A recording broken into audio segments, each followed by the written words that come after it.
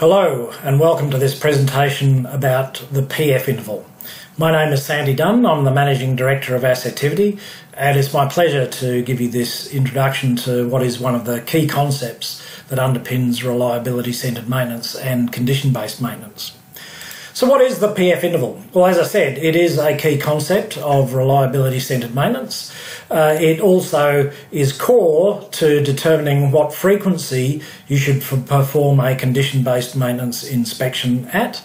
And it's also a term that was first coined by the late John Mowbray, the developer and author of the RCM2 approach to reliability-centred maintenance, and a man who I'm very fortunate to have been trained by in the United Kingdom in the early 1990s. We say it's core to determining the frequency of a condition-based maintenance inspection. So what is a condition-based maintenance inspection? Well, it's really an inspection or test to determine whether an item is about to fail or is in the process of failing. And so a key requirement for us to be able to do a condition-based maintenance inspection clearly is that the item must give us some warning that it is about to fail. And fortunately for us, that's very often the case. In fact, most items give us some warning at least that they are about to fail. And some items actually give us multiple warnings that they're about to fail. So for example, if we looked at a rolling element bearing, the warning signals that we might get from that bearing that tells us that it's about to fail could include high levels of vibration, noise that is higher than we would normally expect to get from that bearing, abnormally high temperatures, an increased current draw on the motor if the bearing is attached to an electric motor or is being driven by an electric motor. Or we might see abnormal ultrasonic sound emissions, or potentially even smoke, and a whole range of potentially other warning conditions that this bearing is about to fail. And so what we can do is we can plot those warnings on a curve. So if we take that bearing and we consider, from when it's running as new until it actually fails, it suffers a functional failure, we might find that, for example, vibration gives us a certain amount of warning before the bearing fails. That noise gives us less warning that it's about to fail. That heat maybe gives us less again, and smoke gives us less again. Potentially smoke doesn't give us very much warning at all from when we see smoke coming out of the bearing until the bearing actually suffers its functional failure, in this case that the bearing seizes. And it's important to realise that the bearing actually only fails when it seizes. It only suffers a functional failure when it seizes. There's a temptation on some people's part to say, oh, the bearing, we've got high vibration on the bearing, it's failed. Well, actually, no, it hasn't. The bearing is still rotating, the driver is still driving the driven item. That item is still fulfilling its function in almost all cases, and therefore the fact that we have high vibration does not mean that the bearing has failed. What it does mean is that it's about to fail if we don't do anything to avoid that failure. It doesn't actually suffer the functional failure until the bearing has seized. And so a potential failure condition, and that's a term again that's frequently used in reliability-centred maintenance, is a clearly identifiable condition that indicates that that functional failure is about to occur, that the bearing in this case is about to seize or is in the process of occurring. And when we say clearly identifiable, what we mean is not just some vague woolly term like, oh, we've got high vibration or it's running hot, but what is the temperature at which we would set an alarm level that says this bearing is about to fail, if we're using heat, for example, as our potential failure condition. So we need to be able to clearly identify and specify as accurately as we can what that potential failure condition is. And so, in general, what we'd find is that the point P on this curve is the point at which we can first detect that item, in this case the bearing, is about to fail using that particular technique, for example heat, and using the alarm level that we've set for that failure technique, for example 65 degrees Celsius, if that was the alarm temperature. So the point at which we could first detect that bearing was running at 65 degrees Celsius or higher would be our point P on this curve. And the point F then is the point at which we suffer a functional failure.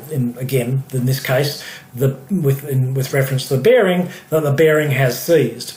And the time interval between those is what we call the PF interval.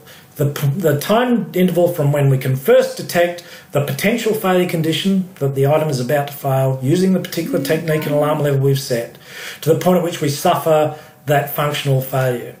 And so our condition-based inspection, if we're using that technique, for example heat, and measuring the temperature of this bearing, must be done at some frequency that is less than the shortest likely PF interval for that particular technique.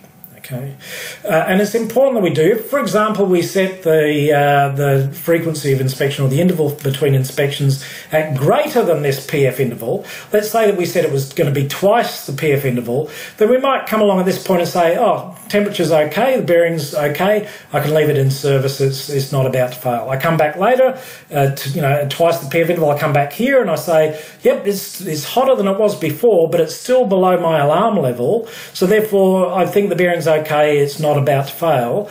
When I come back next, whoops, I've gone past the point at which we've suffered the functional failure, and so therefore I've missed potentially predicting that upcoming failure. So I must do the inspection at a frequency that's less than the PF interval. But it's not enough to be just less than the PF interval. It needs to be sufficiently less than the PF interval to allow me to avoid the consequences of the failure. Because if I did it, for example, at exactly the PF interval, then I might come along and do my inspection here just before the point P, and I'd say, oh, it's okay, it's very close to my alarm level, but it's still okay. Then I would come back at this point here just before the bearing's about to seize, and that wouldn't necessarily give me enough time to be able to avoid the consequences of the failure. So what I need to be able to do is do my inspection sufficiently at an interval that's sufficiently less than the PF interval to be able to avoid the consequences of that failure. So I guess a way of visualising that here is that, let's say that it takes me, I have a certain amount of response time. Shown here is the red line on this graph, that from when I can first detect this failure, it's going to take me that long to get organised to avoid the consequences of the failure. Take the piece of equipment out of service, for argument's sake, or have a planned shutdown and do that work on that planned shutdown without impacting on production, for example, if we were a productive plant. And so what my task frequency must be, or my task interval must be, more specifically, is it must be, I guess, the PF interval minus that response time. So in other words, I need to do, in this case, my task needs to be done at an interval that's quite a lot less than the PF interval. Now, I know there's rules of thumb around that basically say, you should do this task at half the PF interval as a rule of thumb. That may or may not be appropriate, but I think it's better to consider, when I first detect this failure, how long is it going to take me to be able to respond in a planned manner to avoid the consequences of the failure? And I need to make sure that I do my inspection at a time that gives me sufficient time to make that response. And that may be half the PF interval, it may be less than half the PF interval, it may be maybe significantly more than half the PF interval. If the response time is more than the PF interval, indeed, then you've got a problem. That particular technique clearly is not going to work for you. You'll need to find another technique or find another way of predicting or preventing the failure. So to sum up here, condition-based inspections are appropriate when we do get some warning that the item is about to fail, that we can specify that warning signal, reasonably accurately and specifically. So, for example, temperature must be greater than 65 degrees C. That the PF interval is reasonably consistent for that alarm condition. So, and when I say reasonably consistent, you might say, oh, look, we're, somewhere within, a week to 10 days. That might be all the accuracy that's required, for effective practical action. On the other hand, if you say, well, sometimes it's a day and sometimes it's a month, and I really can't understand, why it varies so widely, you might say, well, actually, this is not going to be a very reliable condition monitoring technique. We might need to find another technique that's more stable and more predictable. And finally, it needs to be practical to be able to perform the inspection at a frequency that is less than the PF interval, or at the task interval. So in other words, at the PF interval minus the response time.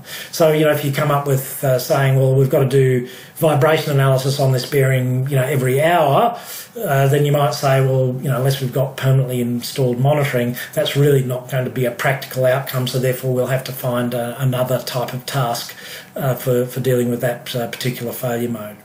So that's an introduction to the PF interval and some of the key concepts that it applies to. If you're interested in learning a bit more about this, we do talk about this in a bit more detail in our reliability centred maintenance and PM optimisation training courses that we run as public courses around Australia from time to time.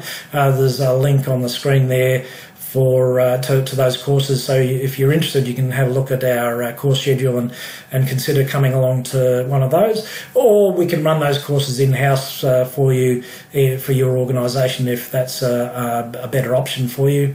And we can also provide consulting assistance as well in this space, if you're looking to improve your preventive maintenance program through the use of reliability centred maintenance or PM optimisation techniques. That's something that we've have a lot of experience with, and we'd be delighted to have the opportunity to help you as well. So that's it. I hope you found it interesting and useful, and I hope that we might see you on one of our courses, or that we might hear from you if we can help you, but if not, enjoy.